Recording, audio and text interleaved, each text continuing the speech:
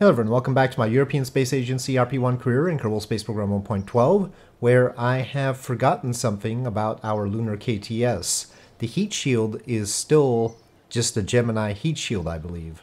So let me roll that back, and we gotta take a look at it. But if we need to unlock the Apollo heat shield, and I really did forget about that, that's going to take a bit, because we don't have the money. Well, actually, I think we spent all the unlock credit that we had, so yeah, it might take a while to get the money for that. I don't know how much worse that's gonna make our whole situation either. Okay, adjustable heat shield. Yep, Gemini. We have early lunar and lunar heat shields. Okay, so that cuts out about 130 meters per second. This lunar rated heat shield is better than the early lunar. So you should probably go for that, but it's more expensive. It doesn't say anything about unlock cost, but actually, for some reason, some of these changes do not happen in here, but when I try to launch it... Okay, it says unlock 0. Well, no. Oh, so I'm spending 40,000 unlock credit. I thought I'd spent all my unlock credit, but I guess I hadn't. Okay, well, good deal. Yes. Okay, fine. I didn't have to click that button. So save edits.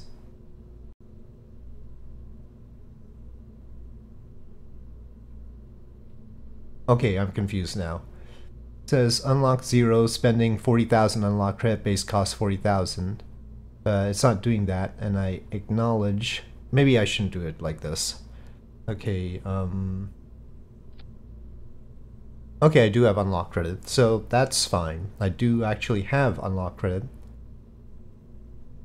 By the way, people ask me to use the D2 descent module and such. I don't like it. It's too steep. It's not right. So I'm never gonna use that. It just doesn't look right to me.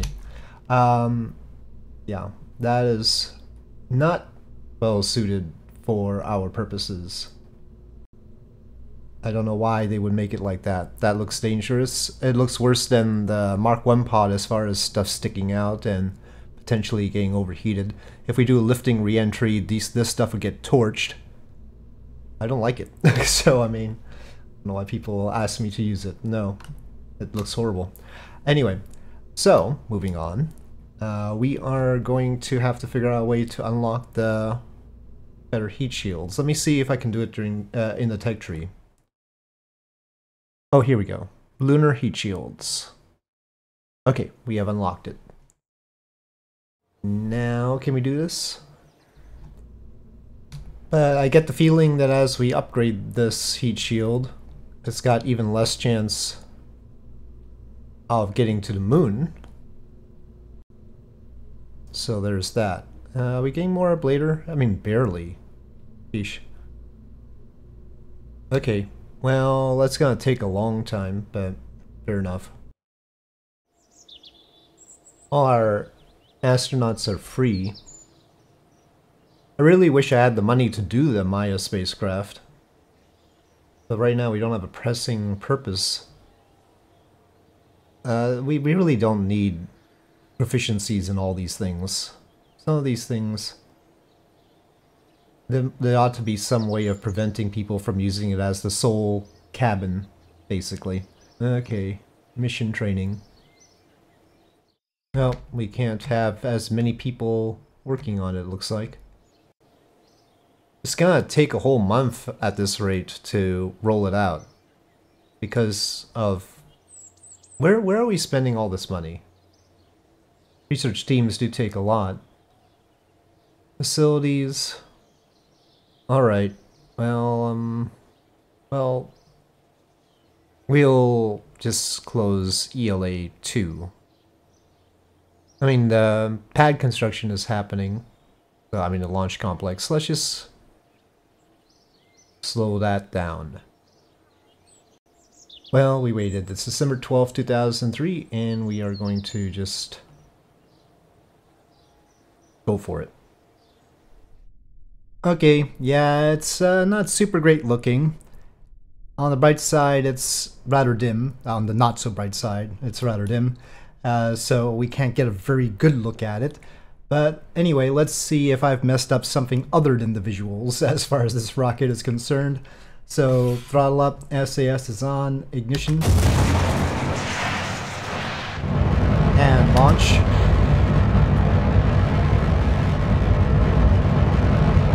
We're past the speed of sound pretty quickly. Probably should have turned more vigorously, but then again we have to toss it up pretty high for this stage. Okay, G-force mitigation is not actually active on here. I did not do the action groups.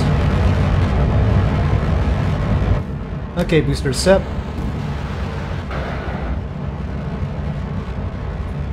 I'll ditch the launch escape system here since that's how we have it.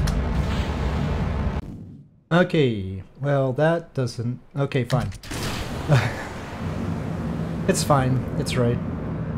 All 4 engines lit. These are the new ones, so that wasn't guaranteed. They've still got ignition chance 93%. It's looking tight. It's plausible but tight. I mean, but I knew that was how it's gonna be.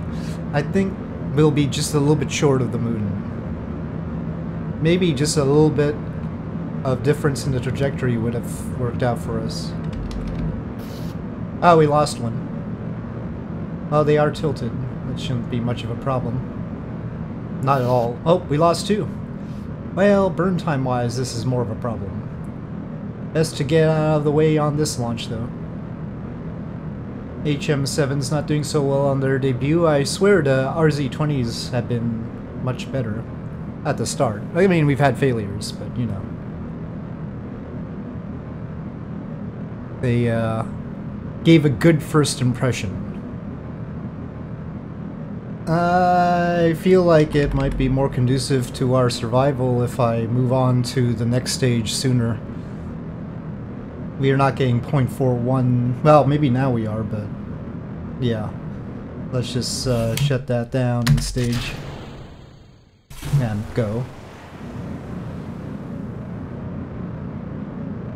I don't know if I can make orbit. It depends on how quickly we catch this. Let's just go vertical. Okay. We're just bringing the pod back. Right. I'm not sure I like those engines. Not sure at all. Well, before I lose comms. Why does this chute read that it's okay? I think something got misconfigured. No, that one looks fine. No, they both look the same. But they're not acting the same in there. Well, guess I can test the fuel cells. Okay. Well, I mean, we don't have any hydrogen. I should just put hydrogen and oxygen in here. The idea was it was supposed to get from the stage, but yeah. A little bit of hydrogen and oxygen up here wouldn't hurt.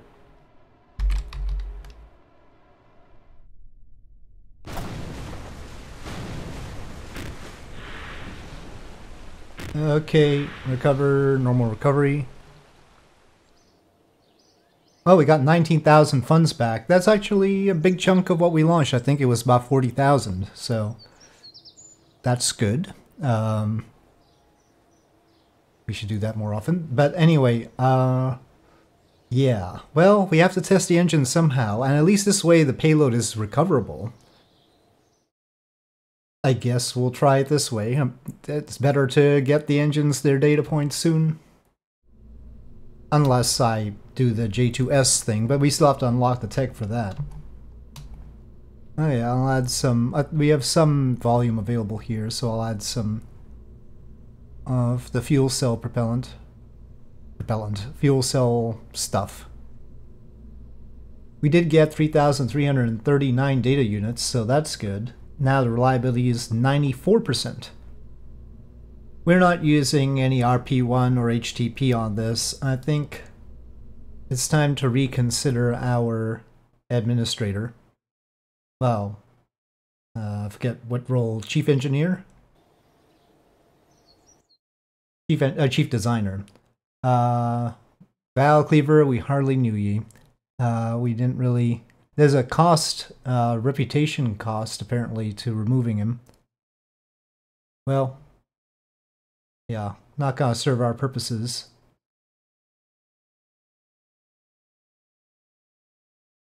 Do I want to...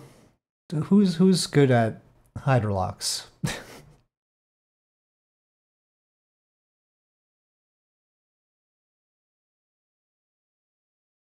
Lushko definitely doesn't like hydrolocks.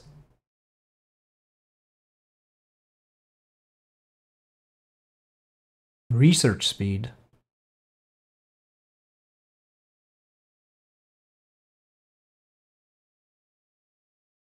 Good for balloon tanks, though. I mean, Bossert was Belgian, right? Didn't really work in that capacity. Service module tanks are basically on every single control core, though. And those are things that cost a lot and therefore would take a lot of time. So I'm not too sure it is beneficial, actually. Yeah, I'll just pass on that business. Okay, we now have enough to integrate this, so we are going to. But next up, we are going to deal with our Vesta flyby. You're gonna have to put more staff to build that rocket. Feel like there's something wrong with the HM7. Like it's taking way too long to make them. Or the balloon tank attached to it. Maybe we should abandon the balloon tank idea. It just... Okay, Apollo training is complete. Whoa, I want to stop.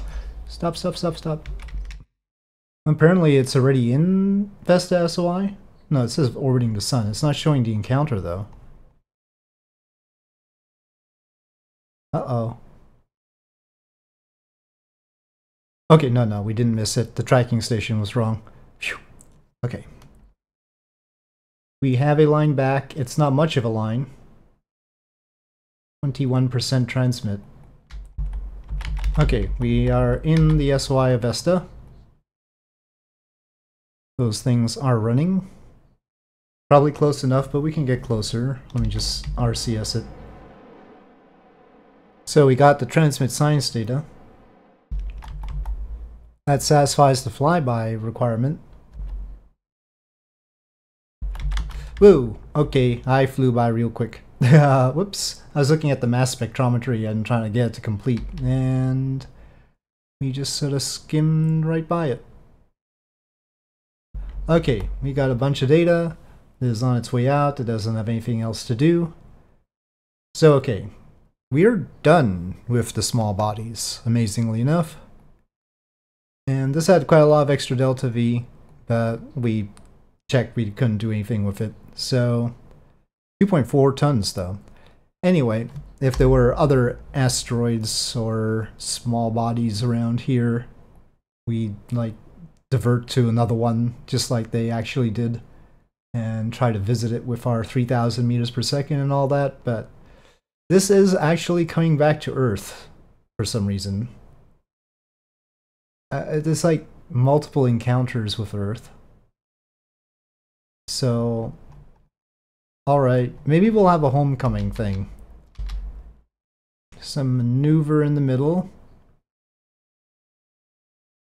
And then it's coming back in 325 days. Okay, well that's a pretty close periapsis, and how much would it take to capture again? Not a whole lot, I don't think. That's definitely a capture. 1,400, so we could do it. Do I want to do it? I don't know. We could send it somewhere else and just get a boost from Earth. We'll think about that later. Gosh, that's a lot of fly. It's definitely a cycler. Vesta, we should if this is how it works with Vesta, I mean, we should definitely take advantage of Vesta. Let's check if Vesta's got something we can use and like have cyclers bring it back into Earth orbit so that we don't have to haul it from Earth's surface. I mean, this seems pretty good, doesn't it?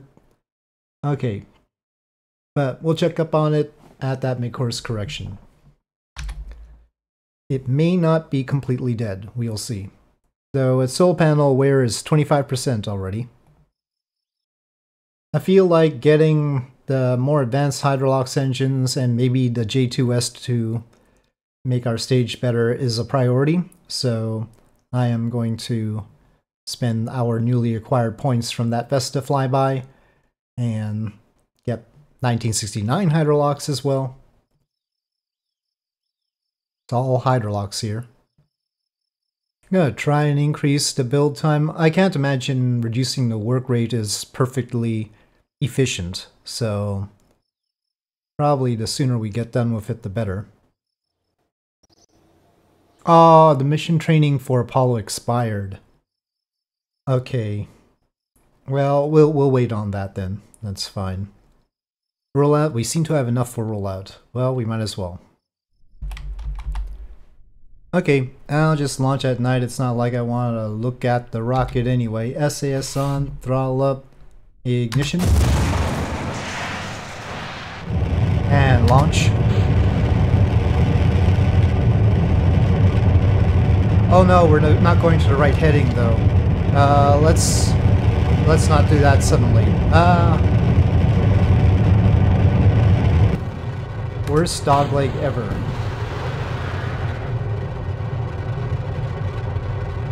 Should have just done an off-plane transfer. Okay, launch escape system. Well, this is not getting to the moon. So I probably shouldn't even correct the inclination. Okay, staging. That seems like less acceleration than I was expecting. No, it is what it is. So yeah, we're giving the moon a miss in this case. Mistakes were made. Okay, they all went through the entire burn. Not many data units. We got like 3,300 and such before, and we've only gotten 600 more, so that's not great. Okay, RZ20 time.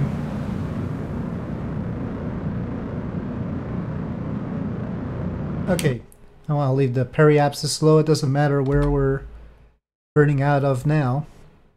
So our periapsis is sort of close to the ascending node with the moon, but we don't have that kind of delta V. We just want to get to a high orbit and bring this down again. So we have to be careful. We need to be able to pull that periapsis down. We want to do a heat shield test at this point. Also a boil-off test.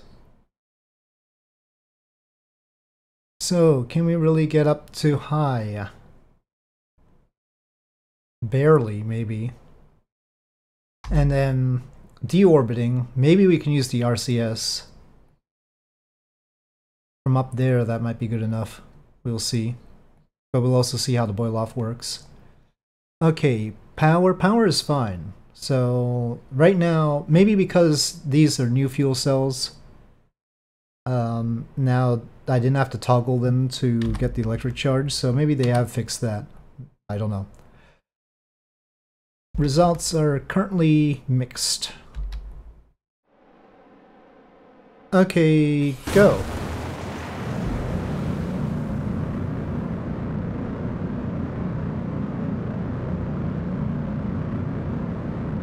So again, the high orbit goal in particular is to see if we can do these with crew.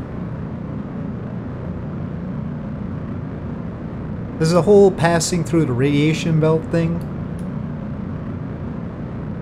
that may or may not require shielding. We currently have no shielding. That's something we might want to test.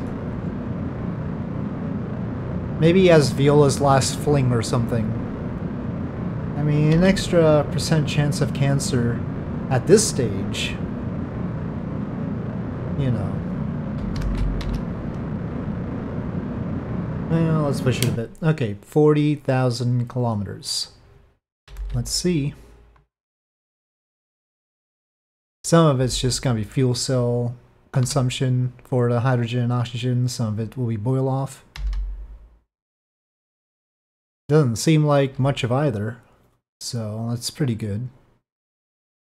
And we are high over the Earth. Where is the Earth? There it is. This is sort of like the Delta IV Heavy test of Orion. Basically, that's what this is. Except we might put crew on it later. And we'll just use RCS and see if that's good enough. It seems to be.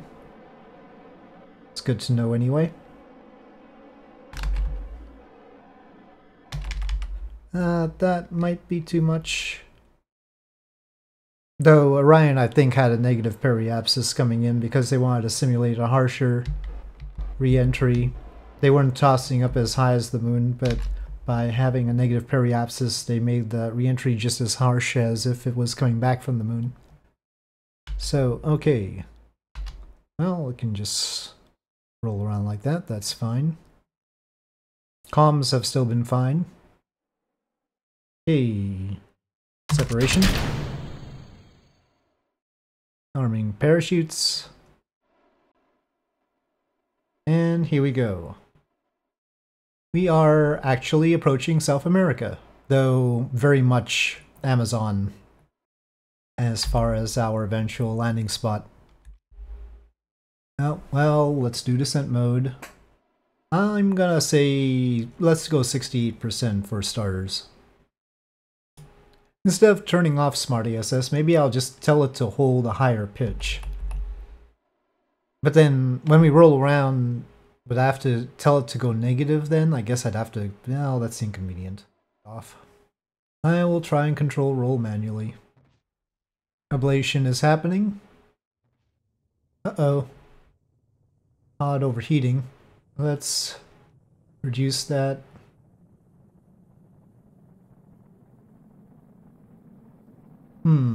That's problematic, isn't it? Okay, well, I guess I can't use too much COM offset. I thought the pod actually had a really high heat tolerance, too.